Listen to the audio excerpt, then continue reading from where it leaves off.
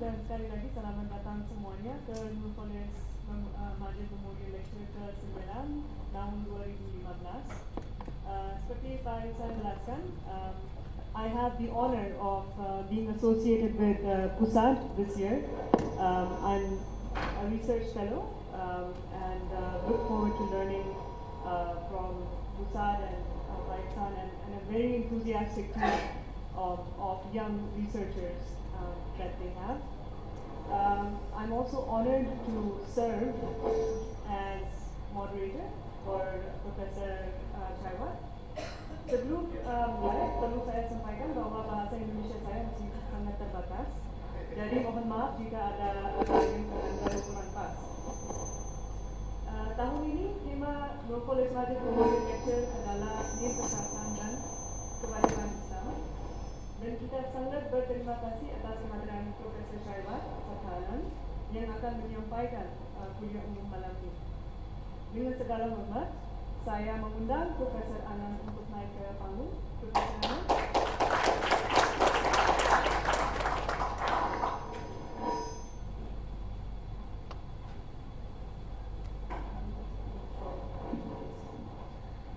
Profesor Chaiwat Satha-Anand adalah Gurubesar Ilmu Politik di Universitas Thammasat, Thailand, dan Ketua Komisi Nirkekerasan Strategis Thailand Research Fund, sebuah think tank yang mengusulkan alternatif kebijakan nirkekerasan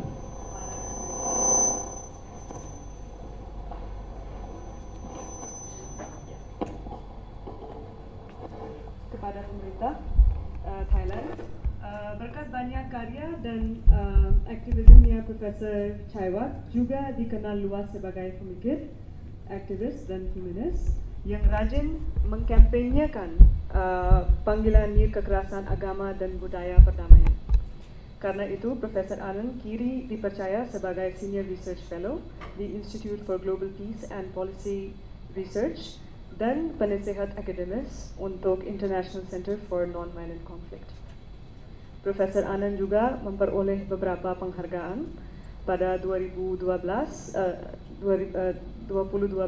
Profesor Anand dianugerahi Sri Purapa National Award karena sumbangannya dalam bidang perdamaian dan hak asasi manusia.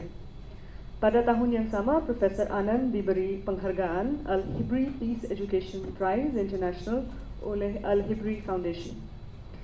Tema kuliah umum Profesor Chaiwat malam ini sangat signifikan karena sangat relevan dengan tahapan demokrasi Indonesia sekarang. Demokrasi itu memberi ruang yang lebih besar untuk memperjuangkan keadilan. Dan argumen Profesor Chaiwat mengenai bagaimana nirkekerasan itu bisa menjadi weapon atau senjata yang tajam untuk memperjuangkan keadilan seperti ini, saya rasa sangat signifikan untuk bagaimana hal-hal ini bisa dilakukan di Indonesia. Mari kita beri sambutan yang meriah kepada Profesor Anand. Profesor Anand, waktu dan tempat kami persilakan.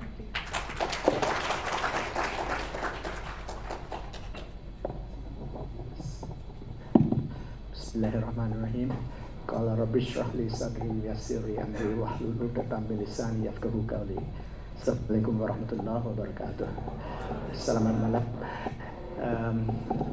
I wanted to first say to all of you here how I feel to have been invited by Universitas Paramadina.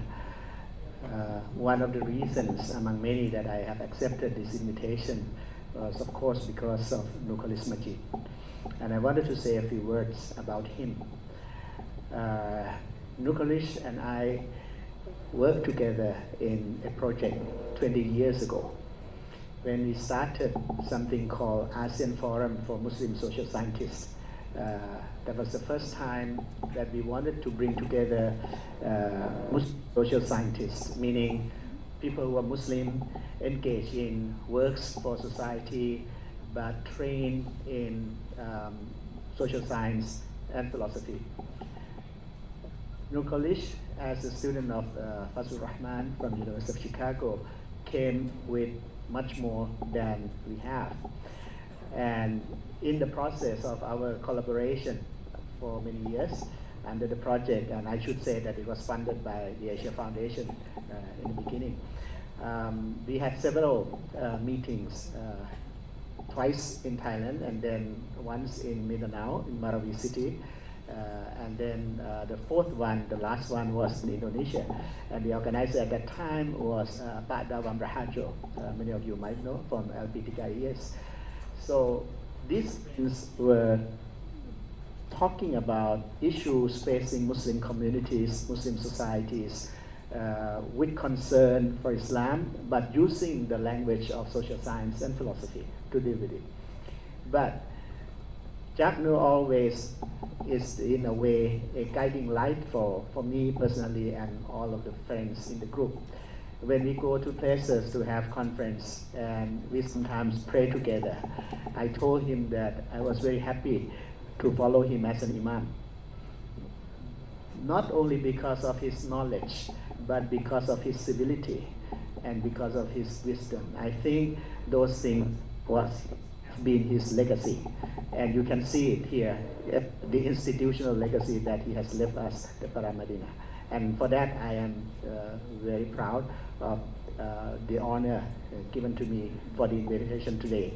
And I wanted to thank Director, Chair of the Board, Pak Ihsan, and his team for the wonderful works that in making it possible for me to be here.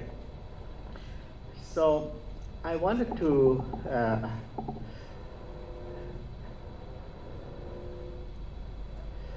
begin with today. Today is October 6th. And October 6th means so much to me because I would say that it was the day that changed my career. I did not begin my interest academically and otherwise as a peace researcher. But I must tell you that it was the incident on October 6, 1976 that changed everything. That was the day when my university, Thammasat University, was attacked by paramilitary force. Students were there to protest against the return of former dictator. He came casting himself in the yellow robe, and we as students and NGOs and others protested against his return, thinking that that will usher in a new dictatorship, and it did.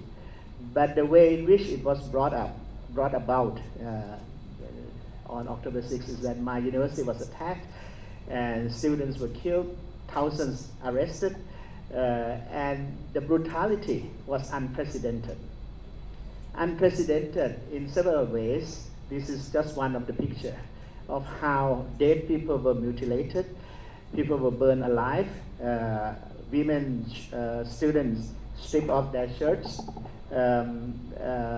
stakes driven through the hearts, almost unimaginable. And people never thought that that could have happened in the heart of the city, if you will, from the Buddhist point of view, on the holy ground, because next to Thammasat University is the temple of the Emerald Buddha and the Grand Palace and everything. And the thing that hurt me the most, if you will, was not the guy who was hitting the dead body of a student, but the way that the people looked at them. And there were people who were clasping, there were people who were smiling, and that I cannot tolerate. And even today, when I look at the picture years later, on today, October the 6th, it tells me something about Thai society, that we live in a myth of Thai society, thinking that Thai society is a peaceful society.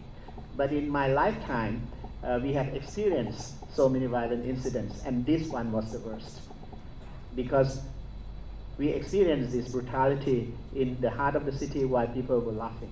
And that set me on the course to find some answer. I had no choice. Like many of my friends, a lot of my friends went to join the Communist Party of Thailand to fight the government at the time. I did not follow in that footstep, but I was looking for a way out of the country. So I left the country when I got the scholarship from the Space Center. I went to the University of Hawaii, and I met my teacher, Professor Glenn B. Page. He taught a course called Nonviolent Political Alternatives. And if anything I learned from him, I learned that there are indeed alternatives to violence. And that these nonviolent alternatives, there are grounds of knowledge to support it. I think that is in line with my thinking.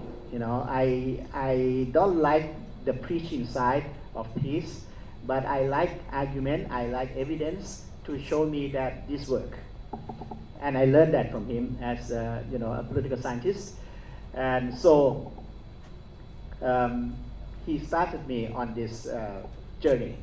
So I decided to work with him on my dissertation. I changed the original plan and started to work on something on political philosophy and nonviolence. And for those of you who are interested, the title of my dissertation was called The Nonviolent Prince.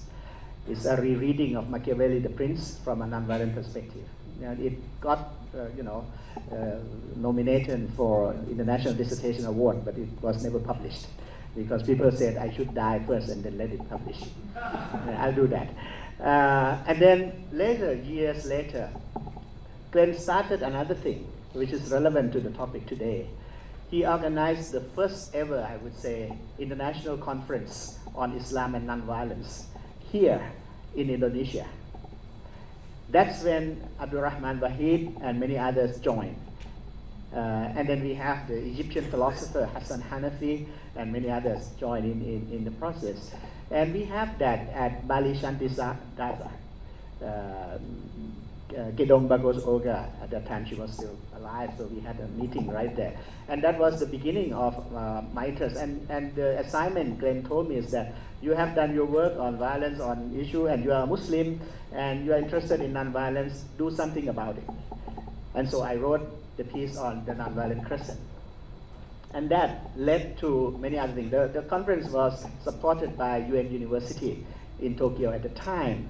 And if I'm not mistaken, the director of the UN University at the time was another Indonesian, Sojan Mogo, yes. So you have the Indonesian connection all through of this project, if you go back in time. And that gave rise to the first ever conference on nonviolent action in the Middle East. That was done in Amman, Jordan. And there you have all kinds of big names in the field of peace research, international relations, people like Johan Galtung, the father of modern peace research. Jean Sharp himself was there, Abdul Aziz Saeed from American University, and many others were there. And we had this work on nonviolence and the Middle East in the first conference there in 1987. And it came out in the book, published also in Arabic and in English. So that's the beginning of Islam and nonviolence. So 30 years later, this picture, the death of Alan Kurdi in September 2015, I think it changed the world. But it changed the world in terms of the policy. It brought us to an issue facing global problem, facing the world today, the issue of refugee. But if you look at the death of this child and you ask where does he come from, he's only 3 years old. He's Syrian. He came from a town called Kobani in Syria, and he wanted to move from Kobani to some other places. So he went in a boat to the city of Kos. In the end, he ended up on the shore of a Turkish beach resort. Only 3 years old. And it creates some ripples within world policies regarding humanities, refugees, and others. And Europeans begin to question what is going on, the intake of refugees and others. I think this is important. So the question I'm asking myself, you can see the power of one picture, the death of a child, how it changes policy. So the meaningfulness of, the meaning of of one child, I think is fascinating in that sense. I'm interested as a Muslim peace researcher in persuading Muslims to explore nonviolent alternatives based both on inspirations from the treasure of Islamic faith as well as knowledge of how nonviolent actions actually work in the harsh world of politics. And I would say that this child, I think, is the beginning of our journey. This is the reaction that you can see all over the world. Some data on refugee problems in Syria. But then, why do you have a death like this, needless death like this? Where does this refugee come from? And you can talk about, the role of great powers, the role of Syrian government, the fight on the ground, and all that. But those things, in the end, boil down to that picture, the life of a child. The thesis of tonight's talk is simply this: the pursuit of nonviolent alternatives will make it possible for Muslims to hold on to two fundamental Islamic principles of protect innocent lives, such as those of Kurdi, while fighting for justice in the world. I think these are two foundational principles of Islam. So for me, Islam is not quite the religion of peace.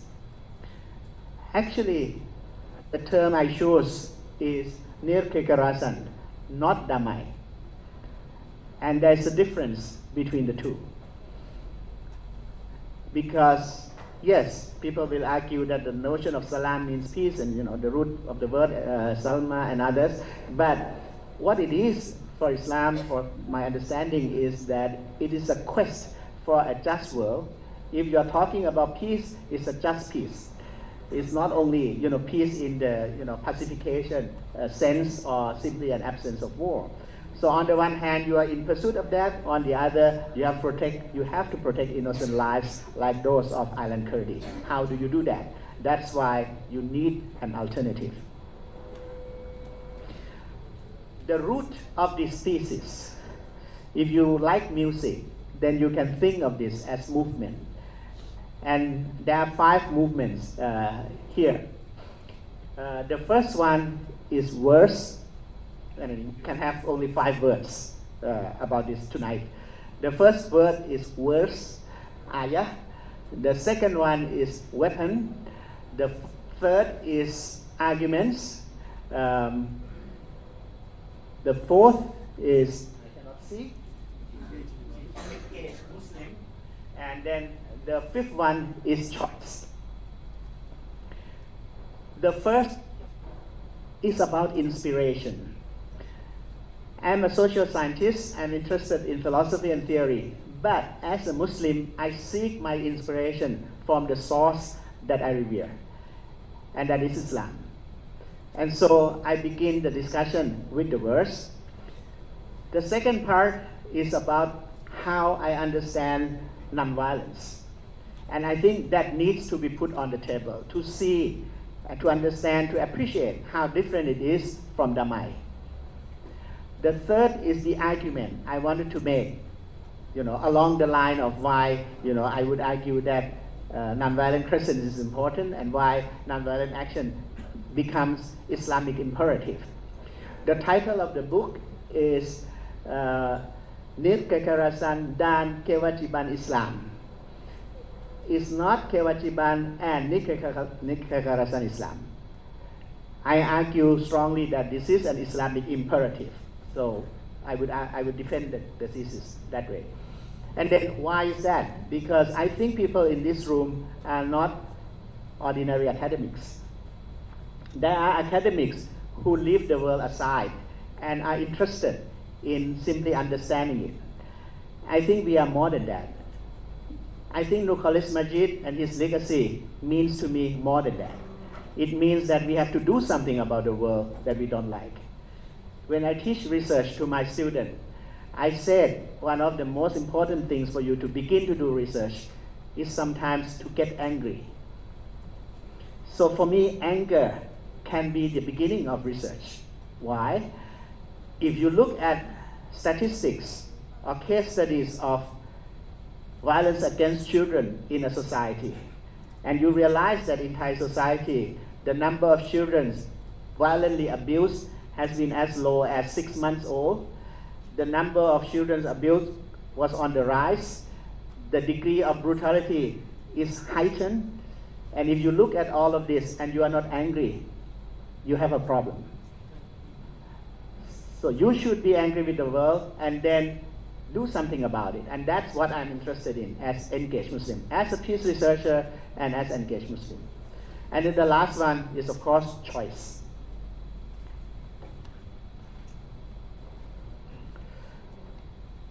The words that I choose, many of us know very well. Pa Ulil was talking to me that this verse is all but forgotten from the mimbar and khutbah and anywhere in Indonesia. I'm not sure he's right. I don't know, but you can test it.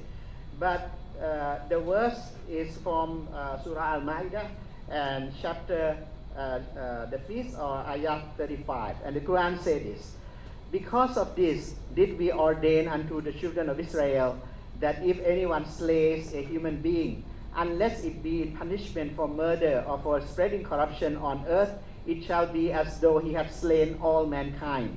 Whereas if anyone saves a life, it shall be as though he had saved the lives of all mankind. The complex verse contains fascinating treasures on issues of violence and non-violence in Islam. First, this verse follows the story of Adam's two sons, Cain and Abel. The Quran says that when one son threatens to kill another, the brother replied that he will not respond with killing. This is interesting. Cain killed his brother. He was filled with remorse and became one of the losers. The Quran says he became one of the losers. The fact that Abel did not raise his hand against his prospective killer and that God did not punish the killer with death signifies how complex the response to the issue of killing in Islam is. As a result, the Quran teaches that slaying, and the word used is qatala, one human being is equivalent to or is like slaying all humankind, while saving one life, ahya, is also equal to saving the lives of all humankind.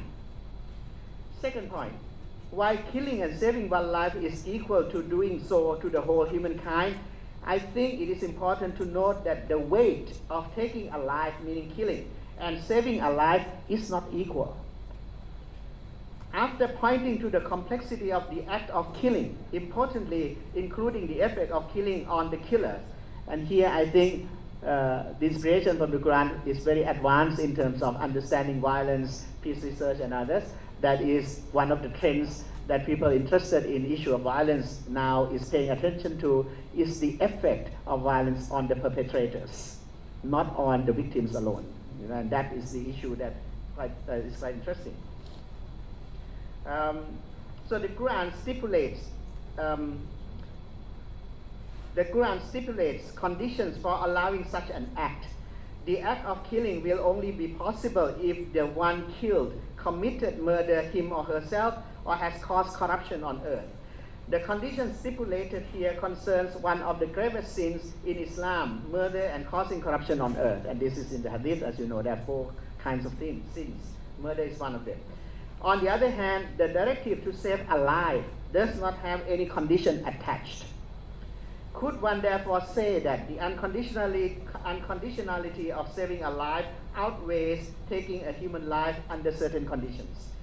Third, when I look at the Arabic words for slaying a human life and saving a life, I found that the Quran used different words. It says qatala nafsan and ahyaha and ahyanas, which are translated as killing a human being and saving a life in the English translation. But the words nafs and nas are different because while the former signifies the soul or the desire that is human, the latter means more of a human in the flesh. If one reads these words back to the story of Cain and Abel in the earlier verses, then when the Quran says that Cain the killer has become a loser, does it mean that he has lost his soul? Meaning in the act of killing, the killer lost his soul. Does it say that killing is so grave a sin because in killing another, the killer, him or herself, will have lost his or her own soul? In a more sophisticated manner, I would argue, the Quran is pointing both to the person who has lost his or her life because of the killing and the effect of the act of killing on the killer. He would lose his soul, and therefore killing him is not called for. In fact, if you follow, for example, the Bible, then the founding of the city was done by Cain. So Cain was the beginning of the society and city, not Abel. So the killer found the city. In fact, most of the cities are found by killer in a way. And the origin of government in the world, or the state in the world, is mafia. More important than that, I think, is the puzzle that comes with the verse. How can killing or saving a soul or a life equals to the killing or saving the whole humankind? I think this puzzle contains a most unusual quantification problem of a single human life. Unlike Tolstoy's Christian notion of the kingdom of God is within you, or the idea of connectedness of all lives in Hinduism, which can readily be seen as the basis for nonviolence principle, Islam is different. Of course, one can argue that the Hindus' notion of life and connectedness of life is similar to Ibn Arabi, Wahdatul Wujud, unity and diversity, and others. But I think Islam's principle of nonviolence points to how one human life is equal to the whole of humankind, and therefore taking one human life is almost unimaginable unless one is prepared to kill the whole humankind in such an act. Imagine for a moment, if you are going to be a terrorist, if you are going to be a soldier, if you are going to be a killer, and you realize that the act of killing that one person means you kill the whole of humanity. The magnitude of the act will be extremely, unfathomable, and I think the decision making will change. So I would argue that how one human life is equal to the whole of humankind, and therefore taking one human life is almost unimaginable unless one is prepared to kill the whole humankind in such an act. The reason why Detang was working in international relations is because the nuclear weapons is considered absolute weapon. Not only because no sides can win, but because of the destructive consequence of the weapon itself, which outweigh the use of that weapon. So to contemplate the meaning of this way of quantification of human life is to construe the ways in which a life is seen in a web of relationship with the whole of humanity. That one life is equal to all lives is possible because from a cosmic perspective, this is not unlike when we seize a grain of sand which contains the lifetime of the whole planet. Tomorrow, if you go to the beach, you pick up a grain of sand, and the test is to look at the sand and see the whole planet, because it's as old as that. So in that sense, a single grain can be equivalent to the whole of the, in terms of time of the planet as well. So to see one life as equal to all lives means, among other things, to be able to see the others as a world in and of him or herself, and to also see oneself in that world, especially when that others are made to be the enemy, who perhaps had blood of one's family on their hands. Through such a powerfully enchanted sight, saving one life can be understood as saving the lives of the whole humankind. This is perhaps why in seeing the picture of a single child, Aylan Kurdi, killed as a result of a war in Syria, the task of thinking and acting to save such a life becomes an Islamic imperative for Muslims. It goes without saying that if there were no war in present-day Syria, Aylan Kurdi's life would have been saved. Syria had a chance with the use of nonviolent action in the early days of the Arab Spring. In fact, in 2011, in the town, for example, of Dara, groups of activists were protesting against Assad using nonviolent action and demonstration. They were arrested. Due to a number of factors, it was brutally stolen from the Syrians. to save the innocent lives such as islands would mean for Muslims to explore and strengthen the cause of nonviolent action as necessary alternative in the conduct of politics. The sad part is that as we speak today, Putin has decided to help Assad bombing Syria, and so will aggravate the situation. So Putin will join Obama in making Middle East more vulnerable to violence.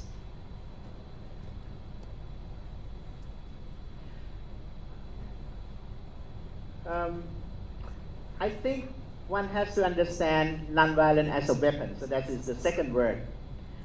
A critical understanding of the power and dynamics of nonviolent actions is crucial for those engaging in violence, Muslims and non-Muslim alike. I'm citing some of these examples because these are Muslim activists in Egypt, in Algeria, elsewhere. Their argument is always the same. They say something like this. When asked why armed struggle is important, they will say, we don't find any other solution. We are still open for dialogue to find a peaceful political solution, but we don't have any other choice. When I spoke with some of the insurgents or sympathizers with the insurgents in southern Thailand, the answer is always the same. We try for dialogue, but we have been oppressed. There's no other alternative. I mean, this is some of the things that have been found.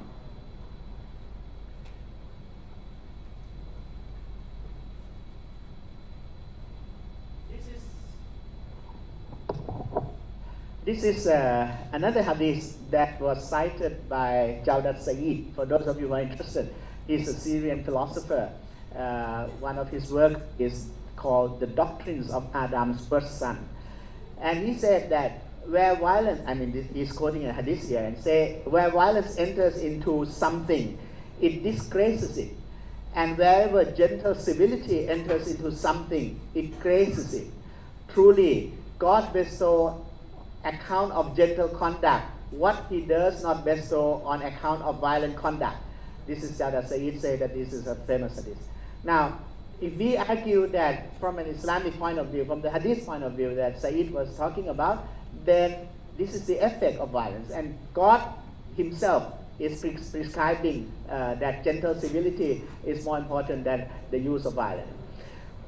But what is nonviolent action? When I say it's different than damai, peace. I was talking to Payasan and I'm talking with Ulil a moment ago. Many of you know, and his book has been translated into Bahasa Indonesia, the work of Gene Sharp, Politics of Nonviolent Actions, you know that. And when I spoke with Gene, he always said that I don't like to go to peace conference. I am not a peace researcher. You know, and people are puzzled because the master of nonviolent actions, how come it's not a peace researcher? So what exactly is nonviolent action? Nonviolent actions refers to non-routine and extra-institutional political acts that do not involve violence or the threat of violence. This is the definition given by Kurt Schock. I think is one of the most leading theorists of nonviolence today. And his new book is called Civil Resistance Today. It may occur through acts of omission, whereby people refuse to perform acts expectedly by norms or laws, acts of commission where people perform acts which are not expected by norms or even against the law.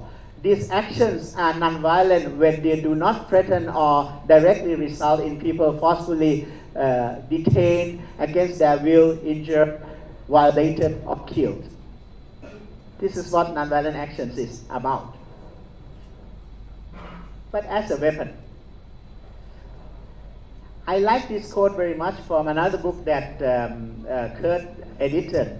This is called Civil Resistance, Comparative Perspectives, coming out of University of Minnesota Press this year. And he said, violence works like a hammer, while nonviolence works more like a lever. Through leverage, oppressed and marginalized actors are able to defeat repressive and more powerful opponents.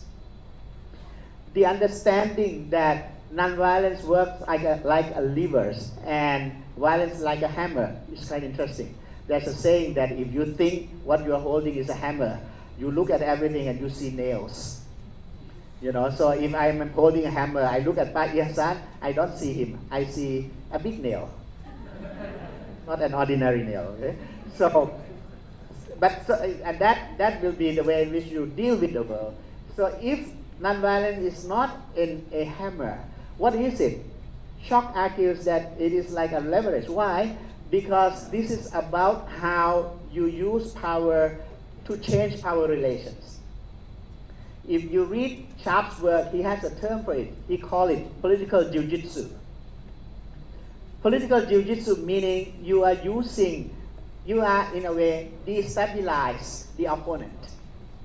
That is to say, power rests on certain pillars. There is no power that does not rest on anything. So the depiction of power, contrary to what political science teaches, political science thinks of power every time you ask a student to draw a picture of power in politics, in political science class, they draw, what did they draw? If I ask you to draw a representation of power in political science, what would be the picture? Chair. Geometric. I think it's a triangle. Yeah, if you go back to Robert Dow, you know, you have triangle. You go back to Marx, you have triangle, and then you have the ruler and the rule, or you have the powerful and the less powerful and all that. Nonviolent action works radically different. You turn power upside down. When you turn power upside down, it's like a pyramid with the top on the ground. It could not stand unless with some pillars supporting it. So the argument made by people in nonviolent action theory and practice is that there is no power which is not based on support. If you are interested in political theory, this is John Locke's ideas of consent. Power is there because you give consent to power. So it's in there. Jokowi is in power because you give consent to Jokowi in power. But what about my government, which took power through coup d'etat? We didn't give it to him, but the point is whether we wanted to take it back from him. You know, we don't give it to him, but we allow him to sit on the chair. You know, so and in that sense, you know, this is the dynamics of power. So the argument made by nonviolent action and activists is that if you find ways to undermine these pillars, power collapses. And that, I think, is the secret of power seen from the side of nonviolent actions. That's why it's a powerful weapon. Is this theoretical only? Why nonviolent struggle should be a preferred course of actions for Muslims? I say that there are several reasons. One, as a weapon for social change and resistance, nonviolent actions are more effective than the use of violence. How can I say that? Don't you see, violence around the world? Well, I'm not imagining things. The Indonesian food are good, but I'm still having my head clear. I'm not corrupted by that. This is based on the studies done by two researchers, Erika Chaiwat and Maria Stefan. They conduct their studies on success and loss or defeat of nonviolent campaigns using data set covering more than 100 years. All nonviolent campaigns during the last 100 years and looking at about more than 300 cases, and then they found what I show there. That nonviolent campaigns rate of success is considerably more than violent campaign. And there are people using nonviolent campaign more than violent campaign. And then they both went on into case studies of how some nonviolent campaigns were successful, how they are not successful in certain areas. So empirically, one could argue that there is a higher success rate. So for Muslims who want to change the world, the question becomes whether you want to be successful or not. But I would argue that it's not only the success rate. I think the important thing, and since we are talking at Pusat Paramadina, I think this point is very important. The choice of nonviolent action as a method for social change, I think is more conducive to democracy. The choice of violence as a method for social change, I would argue, is less conducive to democracy and more towards authoritarian regime. And that's why those interested in issue of democracy should pay more attention to the idea of nonviolent actions as a weapon. So, first thing is that it is a powerful weapon. Second, I think nonviolent actions as a weapon is different from the use of violence. And this is the argument made by another academic activist in the Nordic country. I think he's Norwegian, Jorgen Johansen. And the argument he made, I'm summarizing it, is that it is different from violence because it is much more targeted and discriminating. Nonviolence is more targeted and discriminating. What does that mean? Violence like this, the use of drone. And you see what happened in Afghanistan 2 days ago. The hospital that was organized and maintained by Médecins Sans Frontières was destroyed. I think 19 people were killed by the drone, the American drone. The president came out and apologized for it. But what happens is that when you use weapons such as drone or any other weapons, what happens is that it cannot differentiate the victims from others. And as a result, many a time you have innocent life lost in the process. The military call it collateral damage. I think the term is fascinating. It's a damage, it's collateral, you have to fix it. Nonviolence is very different. Nonviolence is not only because nonviolence doesn't kill and nonviolence doesn't make you, take your life away. I think differentiation, quality of nonviolent actions is because it is a more realistic weapon. Why? Because it is a weapon that can differentiate your roles and functions. Violent weapons cannot. And for those of you interested in drone in particular, I think Akbar Ahmad has a book called The Drone and the Prisoner of the Drone, which argues why the Muslims were so mad at the drone. Because they know the fight, they know the wars, but when they were killed by an unmanned weapons like this from somewhere in Washington, directed, or from somewhere in the ocean, this is almost godlike. And so for them, it's a fight that is very humiliating in a way. So the argument I'm making is that nonviolent action is much more targeted and discriminating. Meaning, I suppose Pak Ihsan is getting richer and richer because he started a new business. And this new business, for example, is selling black diamond, let's say, from Africa. And I as an activist, wanted to boycott him. Then I will organize people, I call Sana, director, the chair together, and we boycott the shop. But for nonviolence, you can boycott the shop, but you can collaborate with Pak Ihsan on most activities. Because from nonviolent perspective, we understand that people have different roles and functions, and their bad side and good side. I think it is a reductionist notion to say that people who are different than you are completely evil. I don't believe there is such a thing as a complete evil person, nor do I believe that there is such a thing as a completely good person. We are human. We have some good, we have some bad, and we have different roles, we have different functions. I don't like some of my friends' functions or roles, but it doesn't mean that I will not eat with him, ever. So some of these things, this is part of the problem in Thai society. I was talking to my friends a moment ago. The polarization in Thai society is so grave that today it's very difficult to have a civil conversation with those who belong to different political camps. And for me, this another problem of democracy, because democracy is not only about election or good society or whatnot. But democracy is also about creating a political society with some kind of human relationships based on friendship. If you allow certain ideology to destroy all friendships, I think you have a problem in the future. So,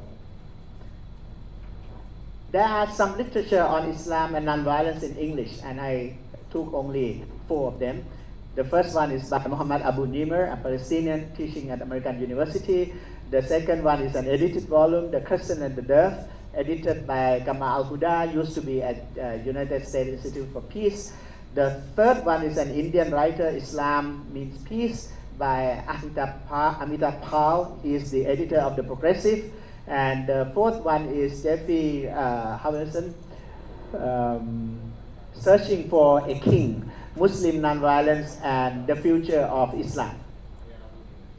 So you have some of these studies which I think, there are some, if you look at the books you will find Islam Means Peace, Islam and Peace, Peace Islam, Islam and Nonviolence and all that. But if they come and they talk about how Islamic teaching say peace, I feel bored with that. I'm not quite sure whether that is the direction I'm interested in. But these books are different. They talk about possibilities of how we can encounter or think about nonviolent actions through Islamic sources and examples. Crescent and the Deaf has different examples. Searching for the King talks about different personalities and then call this the master, the teacher, and other things, Very interesting. The argument, the third one. The argument I wanted to make is the following. You can read about it. This is called 8 Thesis on Muslim Nonviolent Action.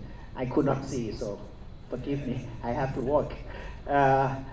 The first thesis is that for Islam, the problem of violence is an integral part of Islamic moral sphere. I am not the one who will come out and say that because Islam means peace, we are not violent. I think differently. I think for Islam, violence is within, the moral sphere. Violence, if any, used by Muslims, therefore, must be governed by rules prescribed in the Quran and the Hadith. Because it is within the moral sphere, then you use the standard, the criteria coming from Quran and the Hadith. Now, if violence cannot discriminate between combatants and non-combatants, then it is unacceptable in Islam. Why? Because then you will then incur innocent lives in the process. I argue that, the fourth thesis is modern technology of destruction renders discrimination virtually impossible at present. And you don't have to think of nuclear weapons.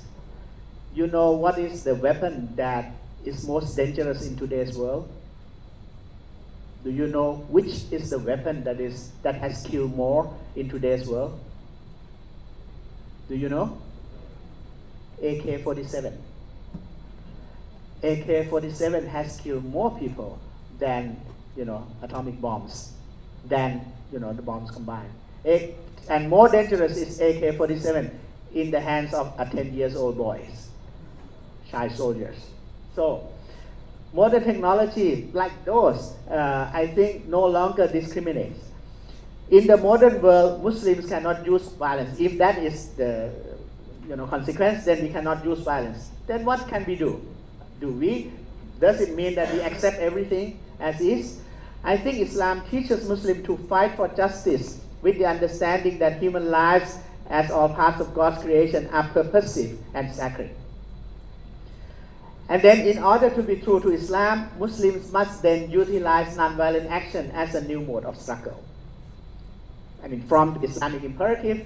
And Islam itself, I argue, is a fertile soil for nonviolence because of its potential for disobedience. Islam is a religion of obedience, but we obey God, not humans. So it is in itself a potential for disobedience, strong discipline. This is a religion that wakes people up at dawn and make ablution and then go to perform salah. So sharing and social responsibility, the notion of zakat. Perseverance, this is sound.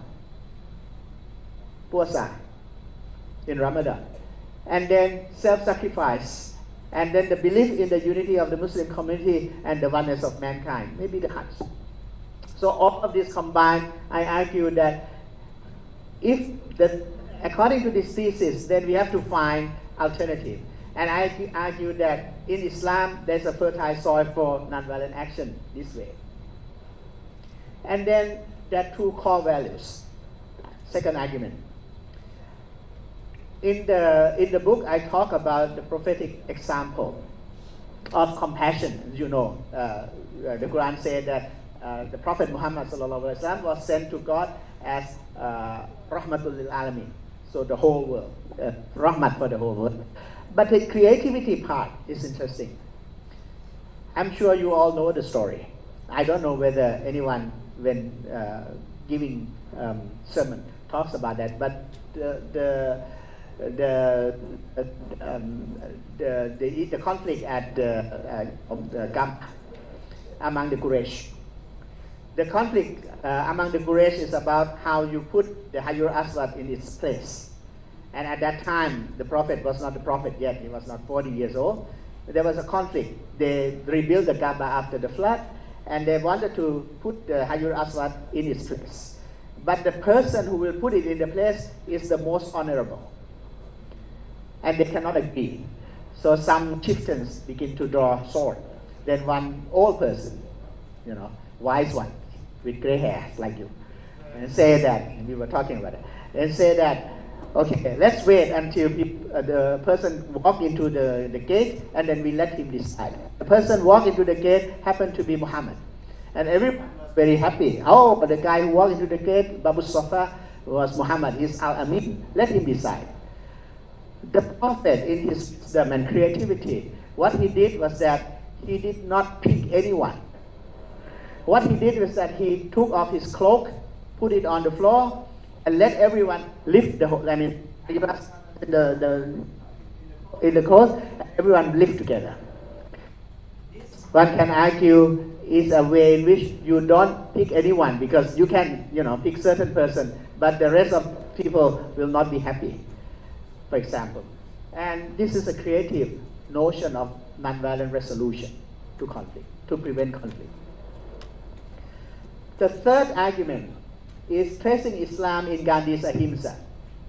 If you read some of the book, including Amitabh Pal and others, what he had done is that he went back to Gandhi's life and mothers and said that she belongs to a clan where it's infused Hinduism and Islam, and so Gandhi was very fond of Islam and whatnot. But my question is another thing. I was puzzling at the independence movement in India. And I asked myself, yes, Gandhi talks about that he read the Quran, that he likes Islam and whatnot, but that doesn't explain. Empirically, the interesting thing is that when people went to jail, the British jail, there were more than 12,000 Muslims who went to jail. Why? Is it because Gandhi convinced them, or because these Muslims saw within Gandhi some kind of, I would say, trace of Islamic injunctions in the work of nonviolence? And I argue that maybe it is. And this is a quote from Gandhi Ahimsa. He said, "My nonviolence fully accommodated violence offered by those who did not feel nonviolence." This is Gandhi. He did not say that everyone should be nonviolent. And who had in their keeping the honor of their women folk and little children. Meaning, if your sister, mother is being attacked, you don't want to use nonviolence, you better do something to defend the honor. Even violence is better. Nonviolence is not a cover for cowardice, it is the supreme virtue of the brave. Translation from swordsmanship to nonviolence is possible, and at times even an easy stage. Nonviolence therefore presupposes ability to strike. So nonviolence is far from passivity. And vouch for Gandhi's truth in this regard, because when I conduct training on nonviolence to different groups of people, you know which groups I find most difficult and which group is the easiest? The group that I find most easiest in accepting or at least thinking about nonviolence are the military. The groups that are most difficult are teachers and religious leaders. There must be some reason there. Argument number 4. Contemporary examples of Muslim nonviolent actions. So many in Indonesia, the of Rizal Pangkabin and at UKM and many others. I cited some examples from nonviolent protests at Patani Central Mosque 2007, the Arab Spring in 2011 in Syria, in Egypt and other places. Now, there are incidents of nonviolent action. It doesn't mean everything there is nonviolent. But another interesting thing, there are so many Muslim Gandhis. You heard of Frontier Gandhi, Abdul Ghaffar Khan, who worked with Gandhi, who symbolized nonviolence of the brave, who started the Kudai Khidmatkar, the soldiers, who fought the British with nonviolence. But also in South Africa, we heard only of Nelson Mandela and Bishop Tutu. Have you heard of Fatima Meer? She is considered the South African Gandhi. She passed away, I think, a year or so. And then in Sub-Sahara, you have the Sub-Sahara human rights activist Aminatou Haidar. It's quite interesting that you have so many Gandhis are Muslim. I'm not talking about relationship. I'm talking about the name given by the public to them. Whereas if you talk about the French Gandhi, do you know who he is? The guy who burned down McDonald's. And these people did not burn down anything, so to speak. So that's different. Argument number 5, transforming terrorism with Muslim nonviolent action. This is a critically important and I think a timely issue at the moment. The argument I make is this. People ask me, what are you going to do with terrorism? Can nonviolent action do anything about terrorism? There are studies of nonviolence reaction to terrorism, like the work of Tom Hastings, K. Kuriakes, and others. My argument is there's a possibility that nonviolent action to undermine terrorism, not because nonviolent action is different from terrorism, but because it is similar. Why? The logic of, terrorism in itself, like violence, most of the time is done in the name of the good. I conducted research on killers, people who kill for profession. And I thought when I started to do that these guys do things for money. Not so. The killer told me, one guy told me that he's a high gun, and he said, when I accepted the job, I had to have some kind of reason why this guy should be killed. So the tycoon gave me the money to kill this person, then he will be taken to the house of that person, the target, and then he will, other people will tell him, this guy is a bad guy. This guy cheated the tycoon. And then this guy, sometimes said, this guy was even bad to his mother. Give him the reason why he should kill. Terrorism also is the same. A lot of times you look at all of this and you find that terrorism is done in the name of justice because people are oppressed. There's a study of suicide bombers, and I remember the quote, and the guy who was about to they have tapes of him before he started to go and detonate himself. And he said that I did this for the love of Palestine, I did this for the love of God, I did it for Hamas, I did it so that people will no longer be oppressed. All the right reasons. So in other words, it's similar to nonviolence, it works for the idea of justice. The other thing which is important is the relationship between nonviolence and the notion of death. For Gandhi, for those who are interested in nonviolence, one thing that you do is that you prepare to die, in that sense, like suicide bomber. What is the difference? The difference is that for terrorism, they don't care about innocent lives. For terrorism, they use violence as an instrument. I think for nonviolence and for Islam, those two cannot be accepted. Argument 6. If these are the case, you have examples of nonviolence in contemporary Islam, you have the hadith, you have the text, you have examples, you have argument, then why is it that people do not come to nonviolence? I argue that this is because of the modern Jahiliyah. I call it Jahiliyah factor. And this is cultural resistance to nonviolent actions among Muslims result from several things, partly linguistic. In the Arab world, if I understand correctly, the word for nonviolence is la'amf. And when you say la'amf, a lot of people understand it to be doing nothing. And they cannot accept it. So the idea of nonviolence translated this way would not sail in the Arab world. They have to change the term. That's why in the books that I show you, a new term, the term used is civil resistance. Civil resistance is being used now, even in Arabic and in other places. Second thing is blindness to Muslim histories of nonviolent actions. Khalid Kishtaini is an Iraqi writer. One of the things he shows us is that if you look at the history of Islam, it's amazing, because we do not leave behind warrior caste. There's no warrior caste in Islam. We do not leave behind, great generals, maybe with the exception of Khalid bin Walid. The rest, you don't know.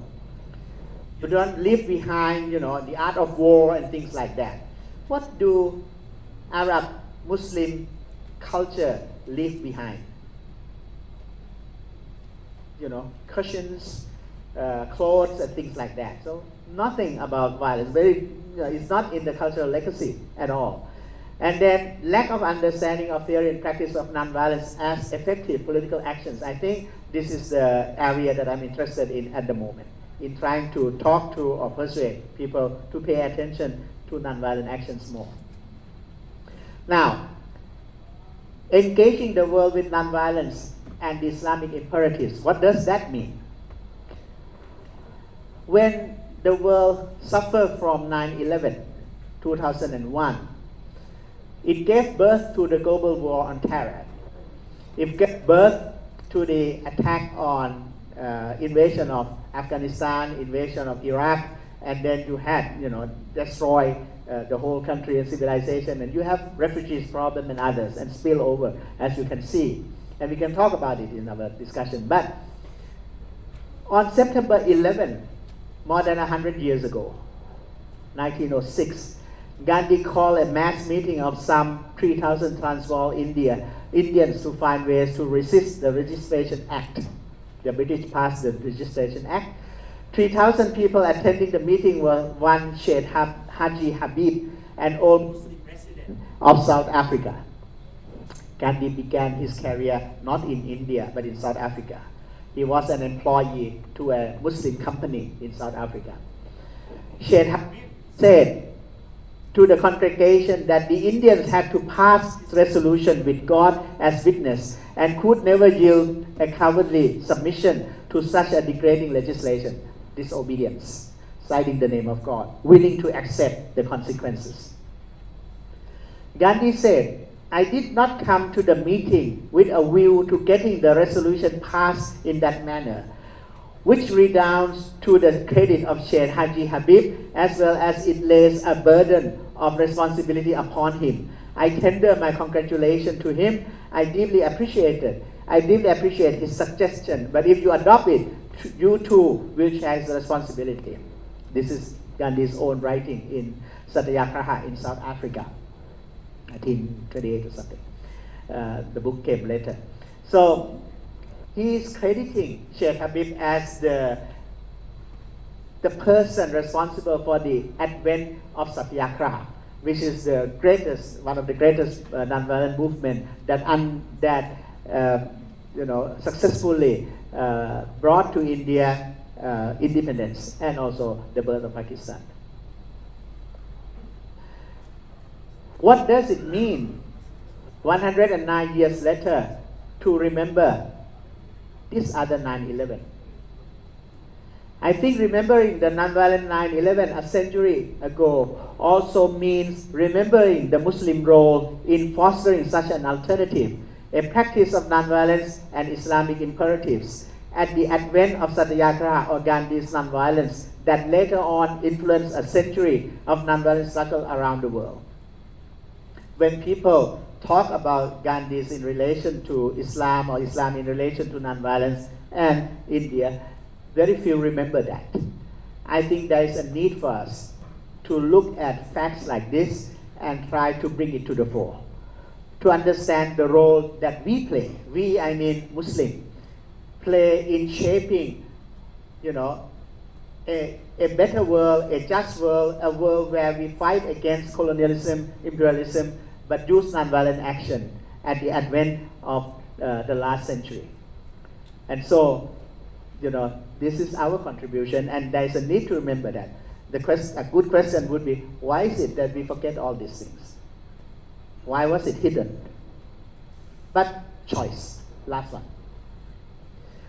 Tragedies can be resolved in one of two ways. There is the Shakespearean resolution and there is the Chekhovian one. This is coming from Amos Oz. But what does it mean, Shakespearean and Chekhovian? At the end of a Shakespearean tragedy, the stage is strewn with dead bodies. You look at Macbeth, Hamlet, and others. And maybe there's some justice hovering high above.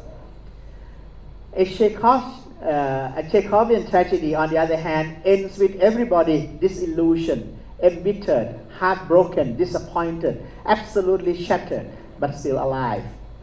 One has to choose between a Shakespearean or a Chekhovian end. For a Muslim, transcending Shakespearean or Chekhovian choices is possible, I would argue, with nonviolent actions where lives can be better saved, while the possibility of upholding a just world in line with Islamic teachings could still be possible. And so we don't have to choose between Shakespeare and Chekhov. We can have our own path based on knowledge, inspiration, look at the world, then we build a new world based on this nonviolent cause, which is also Islamic imperatives. Thank you very much.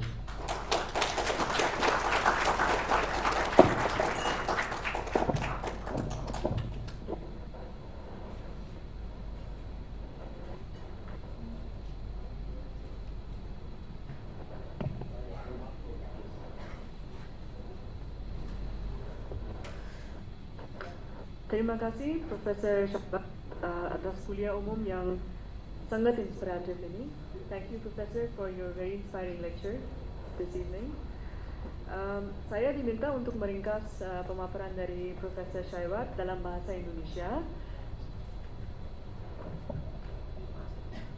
With your permission, I would like to present a summary. I hope it is just to your. Thank you. Tesis utama dari pemaparan Profesor Chaiwat ini adalah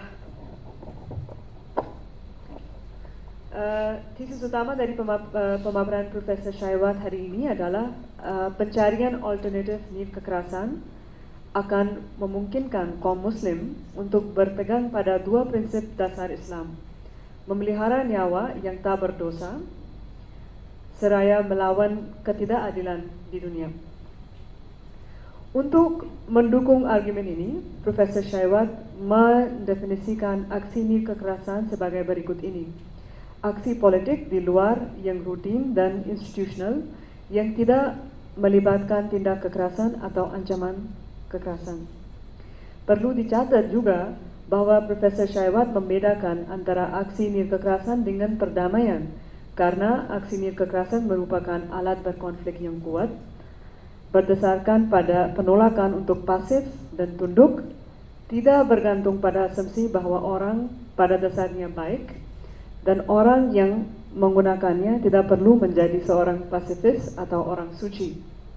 Di sini Profesor Chaiwat ibaratkan kekerasan sebagai senjata yang bisa dikatakan seperti palu, dan tindakan nirkekerasan seperti tuas yang bisa digunakan untuk mengubah hubungan kekuasaan untuk memperjuangkan ketidakadilan. Profesor Chaiwat menyampaikan argumen utamanya dari dua sudut pandang.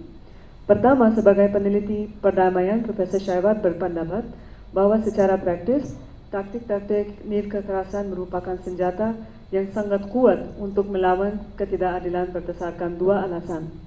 Pertama, sebagai senjata, perlawanan dan perubahan sosial aksi nirkekerasan jauh lebih efektif ketimbang aksi kekerasan.